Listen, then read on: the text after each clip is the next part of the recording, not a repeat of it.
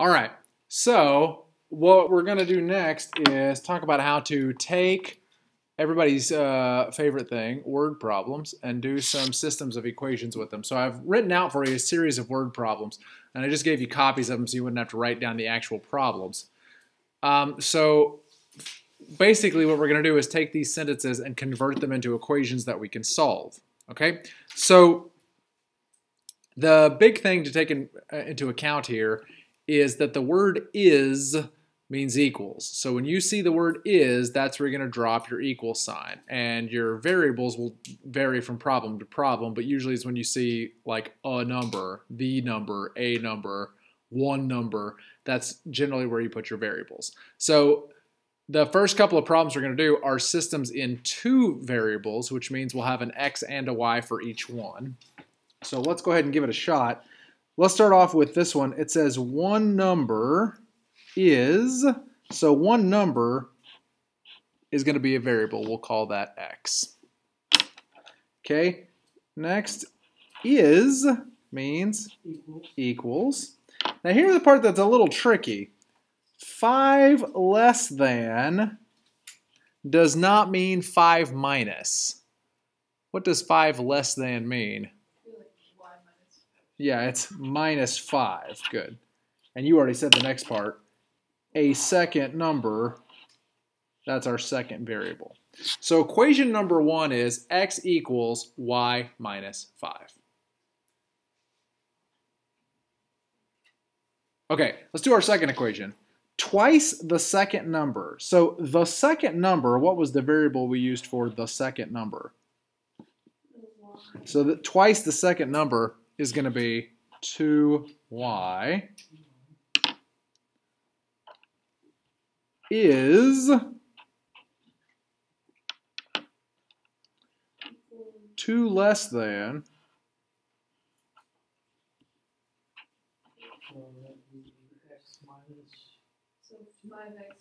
yeah, 5 times the first. The first is the one that we called x. So 5 times the first is 5x, and it's 2 less than that. So equation number 2 is 2y equals 5x minus 2. Now once you have those two equations set up, we're just going to solve them. So it'll be x equals y minus 5 and 2y equals 5x minus 2. Now, of the three methods that we learned for how to solve systems of equations, which one do you think makes the most sense with this particular set of equations? Graphing, substitution, or addition?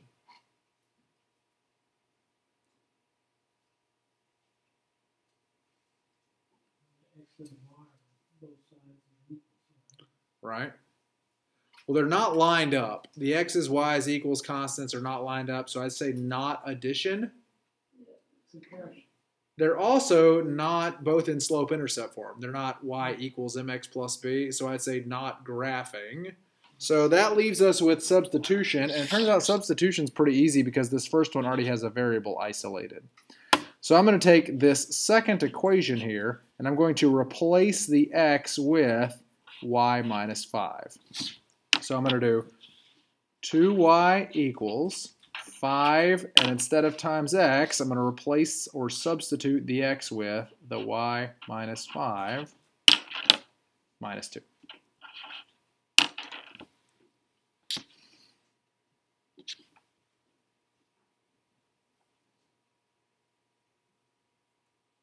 We've got a little bit of algebra to do here, but it's not that bad because all that's left in the problem is y's. So 2y equals 5y minus 25 minus 2.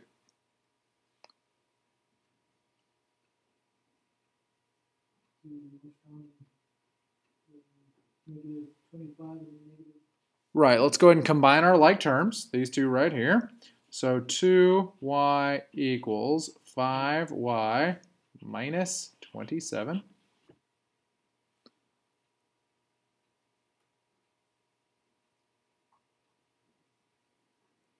Now what?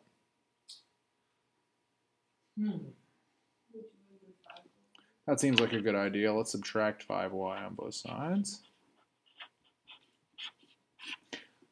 So we get negative 3y equals negative 27. Divide by negative 3. So we get y equals 9. Great.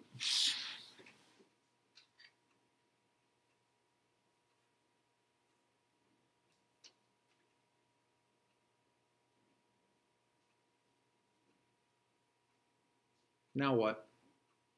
We'll take the y and plug it into the top plate. Yep. I want to know what x is, so let's take this equation. X equals y, which was 9, minus 5. Well, that's pretty easy. X equals 4.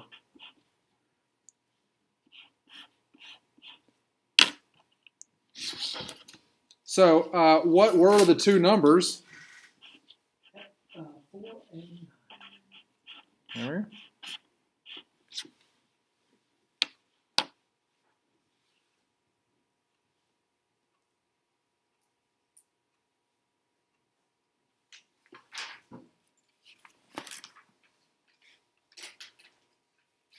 Any questions on that one? Yeah, that's a substitution method.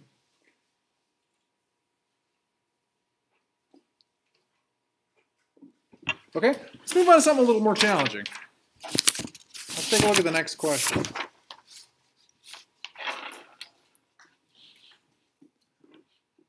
So 2 trucks leave a city and head in the same direction. One truck is traveling faster than the other, right? After 7 hours, the faster truck is 56 miles ahead of the slower truck. And the slower truck has gone 301 miles. What's the speed of the trucks? So, if I told you I went for a drive earlier today, I drove 120 miles, and it took me 2 hours. How fast was I going? It would divide your distance by your time. That's exactly right. Speed is distance divided by time.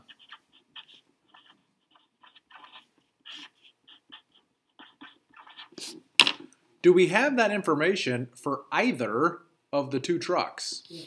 Which one? We have for the one that got the 301 miles. Right. In 7 hours. Exactly right. The slow truck. We know that the slow truck went 301 miles in 7 hours. So 301 divided by 7 will tell me the speed of the slow truck.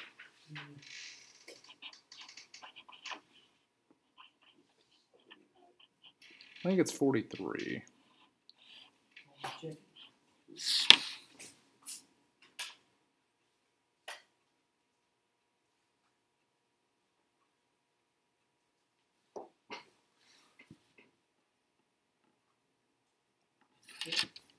That seem all right? Yes. So how am I going to figure out the size of the other truck? Okay. He was traveling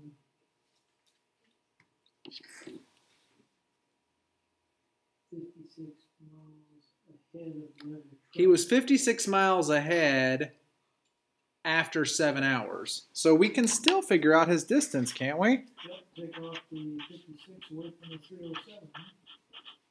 We know it took him 7 hours. How far did he travel in 7 hours? Minus the 56. Minus the 56? He was ahead of He was ahead of him. Oh. So if the slow guy went 301, there you go. To the 301. Plus 56. He went 56 more miles. He was 56 miles ahead. So 357 over 7.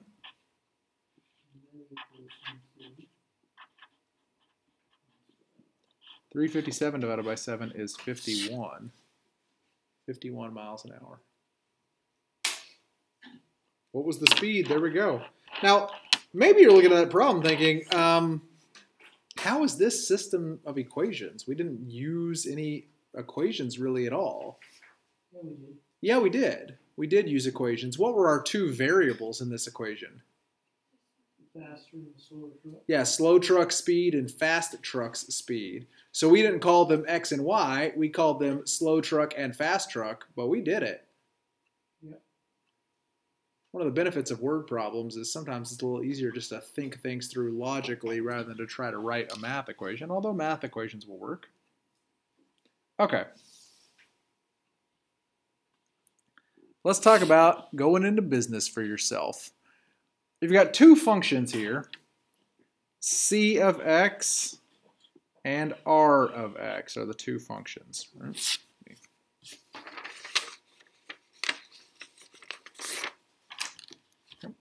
C of X and R of X.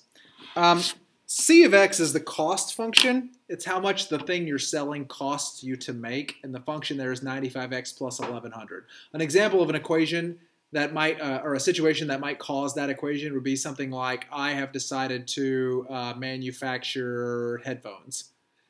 The machine that actually makes them cost me $1,100, and then the materials are $95 per pair of headphones.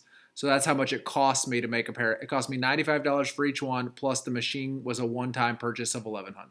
Okay, here's my revenue function, 105x. What does that mean, like in English? Revenue is equal to 105 Per, unit. yeah, per thing I sell, right?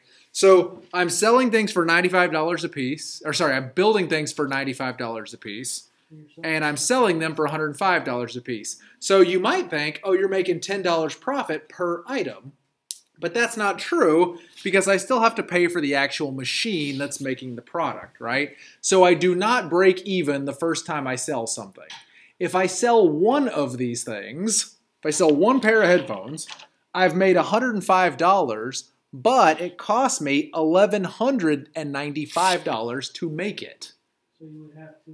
I'm like over $1,000 in the hole if I only sell one of these things. So the question is, how many things do you have to sell to break even? 11. What does break even mean? Pay off the cost of your machine. Exactly right. The amount of money I have made and the amount of money I have spent are the same. So the amount of money I have made, revenue, and the amount of money I've spent, cost, are the same.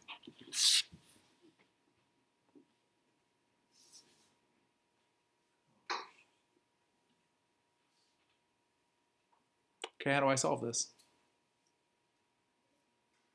Work out the exit. Yep, subtract the x's. That's a good plan.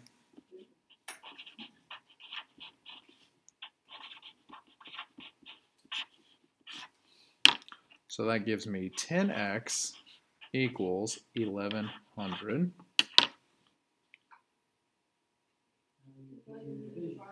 Divide by 10, good. Dividing by 10 is really easy. Just lop off a 0. So, how many things do I have to sell to break even? 110, which means when I sell my 111th pair of headphones, I make 10 bucks. Volume is important. If I could sell 1,000,000 pairs of headphones, I'd be in good shape.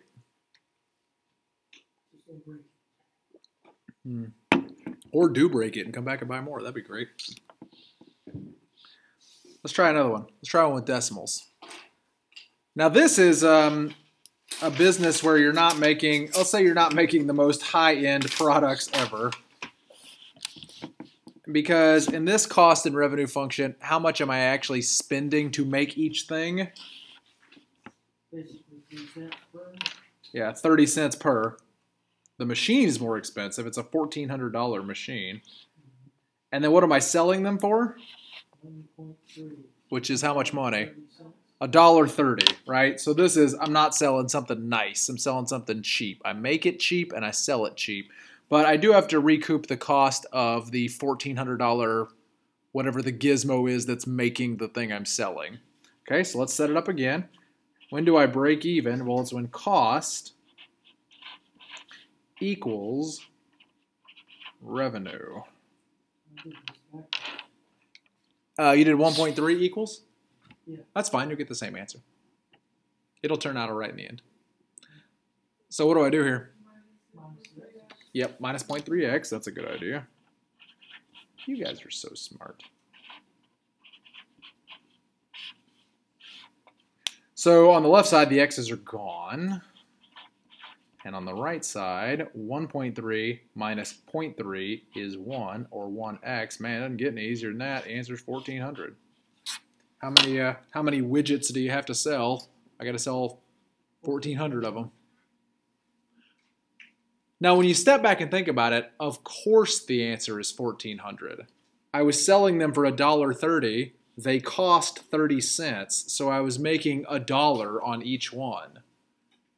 If I make $1 on each one, how many do I have to sell before I get my $1,400 I spent on the machine back? 1,400 of them. Makes sense when you step back and look at it. Okay? You doing well so far? No questions yet? Okay, let's take those and turn that into a word problem. So, this is a company that manufactures gift boxes. They purchase $1,000 of equipment in order to make the boxes. The cost of actually producing them is 50 cents, and we sell it for $3. Now, this is just like the last two problems, the cost revenue function. The only difference is you got to write them this time. So let's talk about cost. What would my cost function be? Goes right there. Cost of production is 1.5. 50 cents. That's 50 cents per item. So I make 50 cents on each item. But I also had to buy the equipment, right? which is total 1,000. So plus 1,000. What's my revenue function? How much do I make off each one of these things? 3 per item. So I'm making $2.50 profit off each item, right? If I sell it for $3 and I make it for 50 cents, I make $2.50 per item. That's pretty good. How many of those items am I going to have to sell to make back the $1,000 I spent on the machinery? So let's do it. 3x equals 0.5x plus 1,000.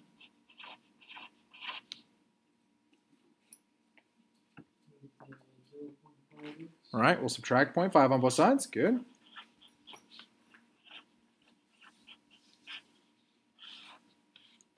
So 2.5x equals 1,000.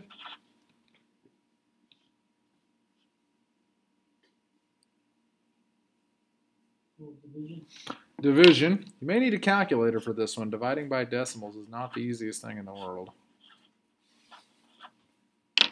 What's 1,000 divided by 2.5?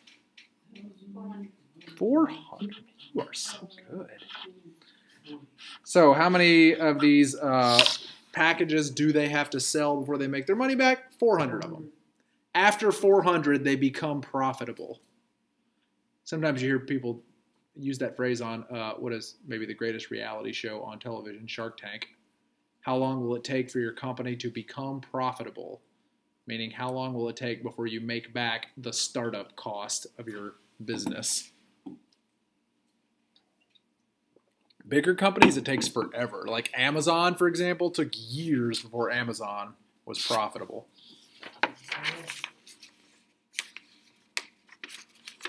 Seems like it worked out okay for them in the end.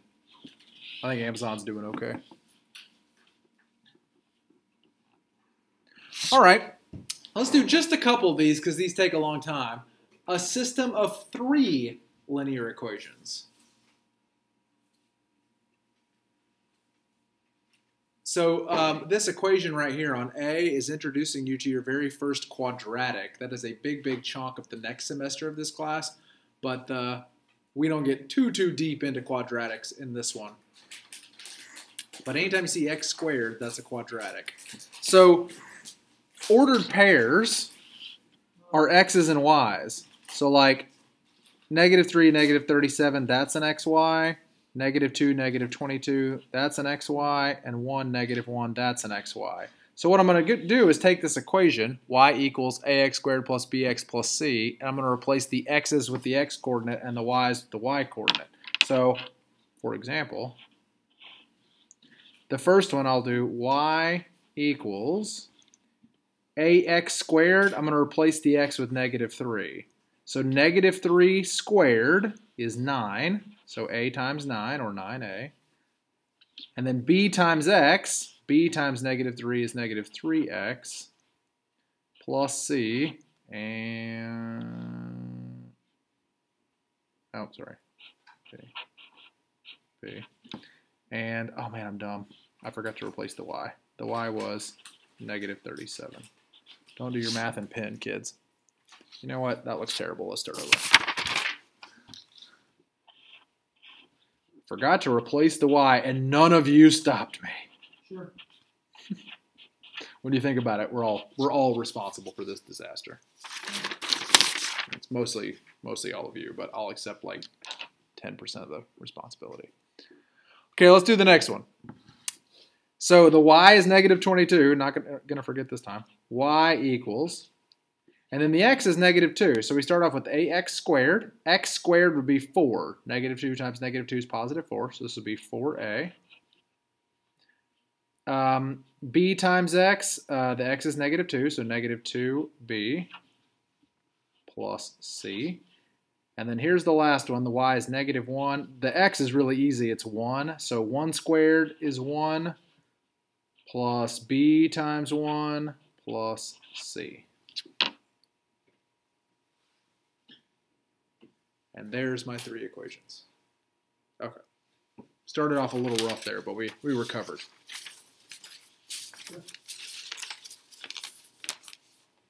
Now my goal in a 3-variable system is to eliminate one of the variables. I see one kind of obvious one. Which one of these variables is kind of going to be easy to eliminate? Which variable, A, B, or C? Yeah, C is really easy. Let's just take the first 2.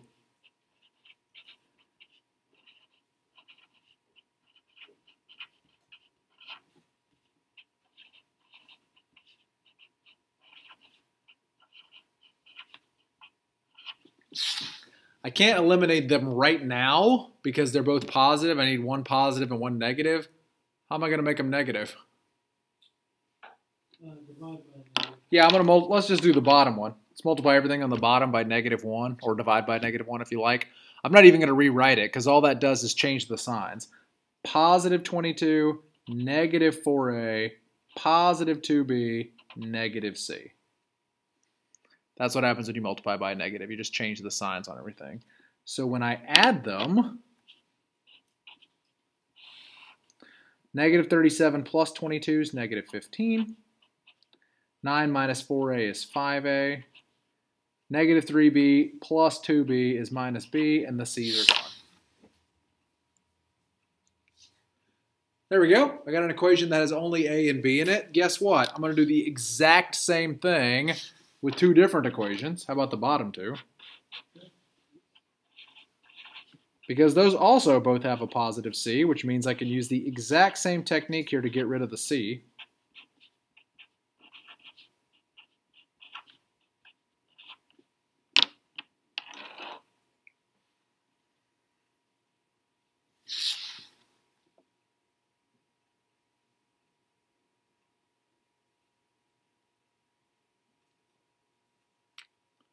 I'm going to do the same thing I did before. I'm going to multiply everything on the bottom by negative 1. So that'll give me a positive 1, negative a, negative b, negative c. And when I add them, I get a negative 21, positive 3a, minus 3b, and the c's are gone.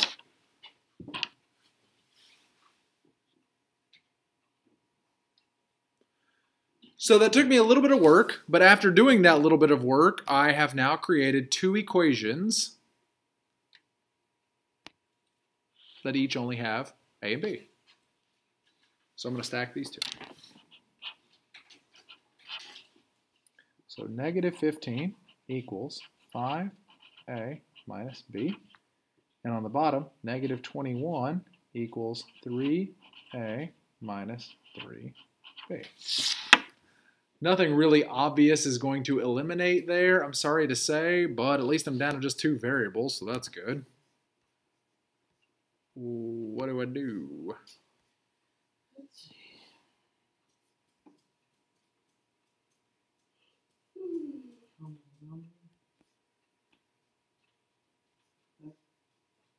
I don't know what that means. There aren't any denominators. Need one to be negative in order to. Yeah, I need not only do I need one to be negative, one to be positive, but I need them to be the same number. So like the easy one I think is the B's, right? Yeah. If I just multiply the top by what?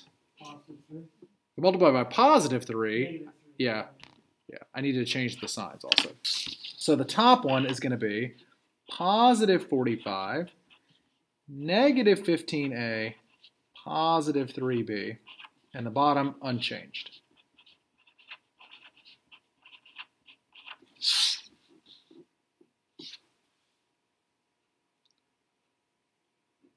And now I'm going to add those two together to eliminate the B's. Now we have done a lot of work to get to this point, a lot of work.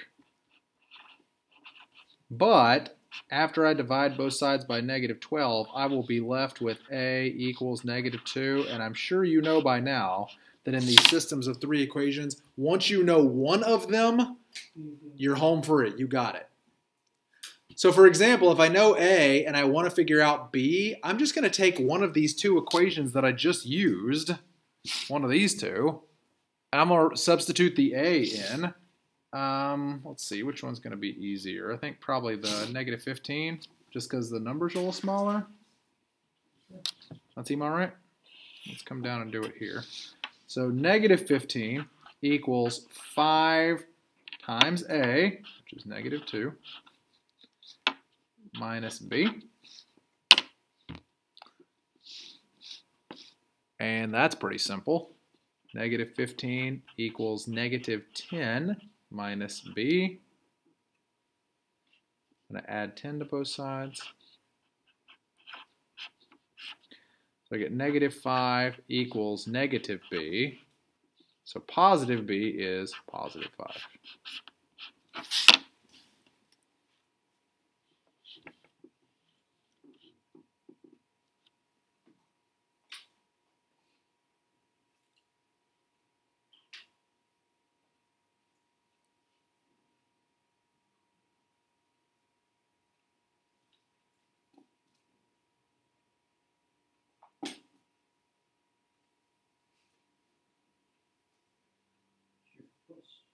I'm close. I have A and B. I just need C.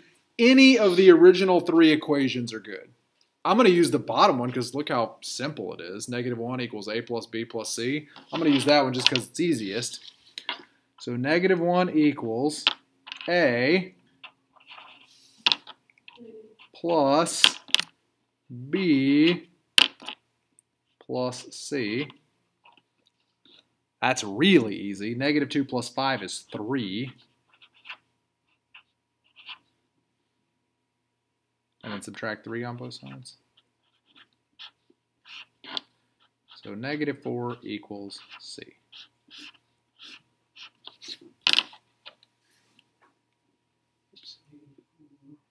So I now know A, B, and C.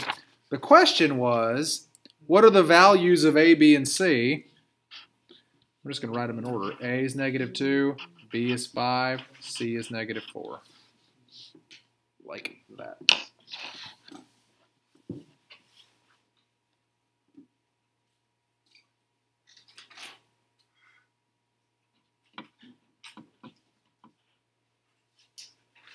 Okay.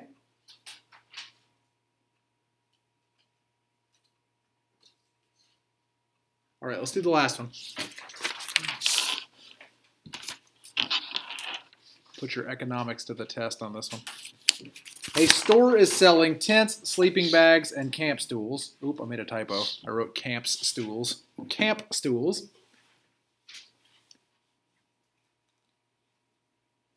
Read the rest of the problem and then tell me what is it that I want to know about tents, sleeping bags, and camps stools.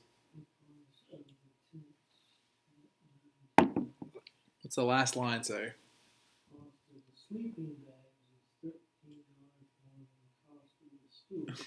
From the cost of each item. Yeah, that's what I want to know. What's the cost of each item? And I've got 3 items: tents, sleeping bags, and camps stools. So I'm going to need one variable for each of those. Doesn't matter what you call them.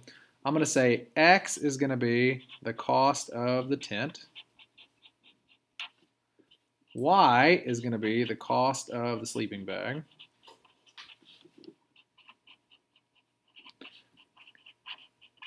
And Z is going to be the cost of the stools.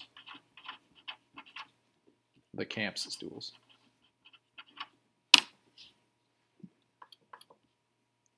Cool. So let's start off with the first thing. A customer buys a tent, 2 sleeping bags, and 5 stools, and it costs him $138. Why would you need 2 sleeping bags and 5 stools? It's a question for another time. So how do I write an equation that says that? Well, if he buys a tent, how much does he spend?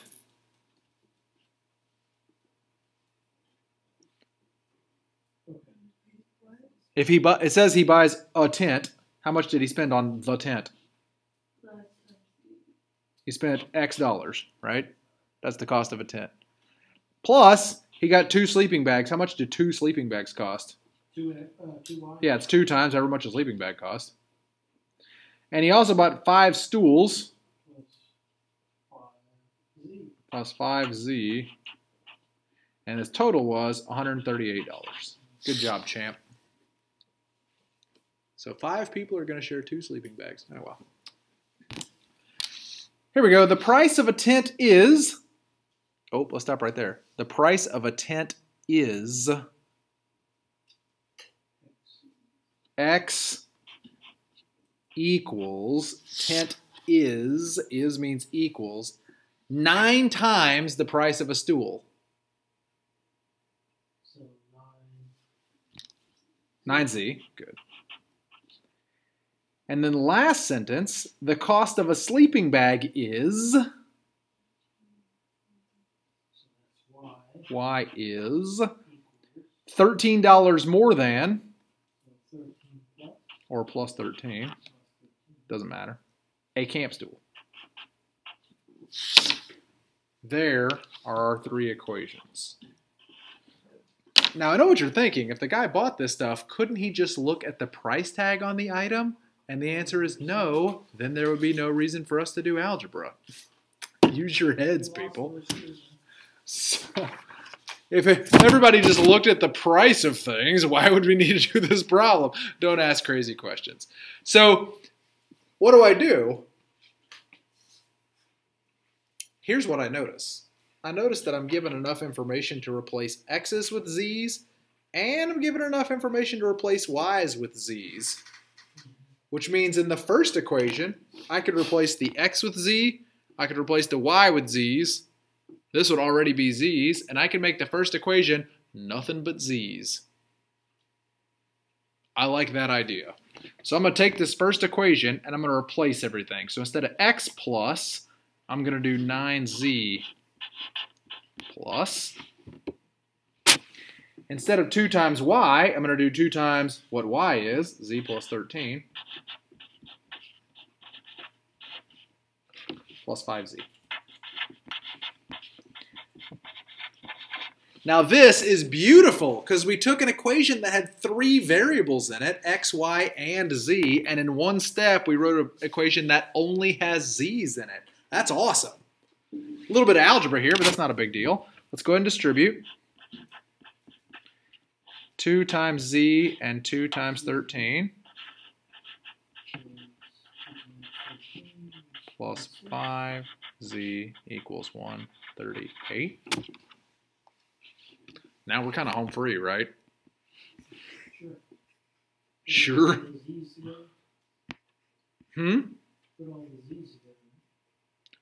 Yeah, let's combine the z's. That seems like a good idea. How do we do that? Okay, so what do we get? 9 plus 2 plus 5. Good. I heard somebody whisper it. 16. Confidence. Don't whisper it. Shout it. Shout it so loud that the person next to you changes seats. Then what? Get rid of the whole number. Yep, let's subtract 26.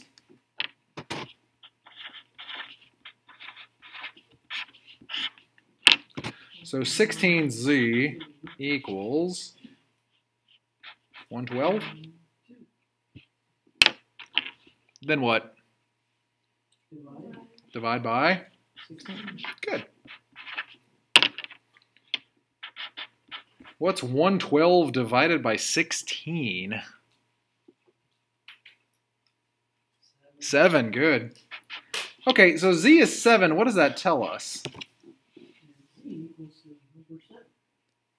Uh-huh. Great. In this problem, what was z? Remember, z was going to give us the answer to the cost of the stools. So the stools are $7 each. Now I got to go figure out the tent and the sleeping bag, but that's really easy. I was told that the sleeping bag was $13 more than the stool.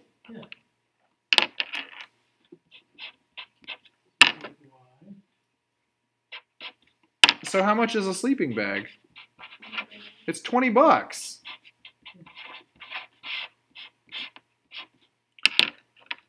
I was also told how much a tent cost. A tent costs the same as 9 stools.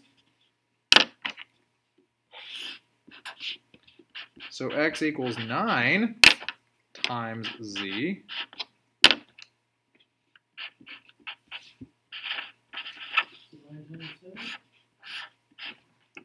So if I was going to write this as a coordinate, it would be 63, 20, and 7. But if I was going to write this in English, I would say $63 for a tent.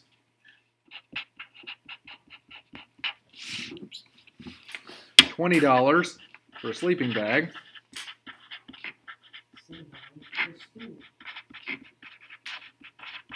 And $7 for a camp stool.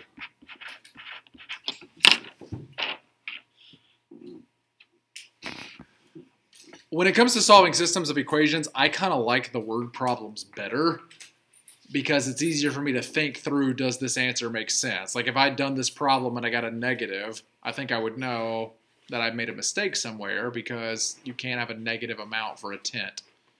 Unless you're like one of those extreme couponers that like they pay you money to take food out of the grocery store. But otherwise, not going to be a negative amount. Does anybody have any questions about these? Seems pretty straightforward. It does seem pretty straightforward.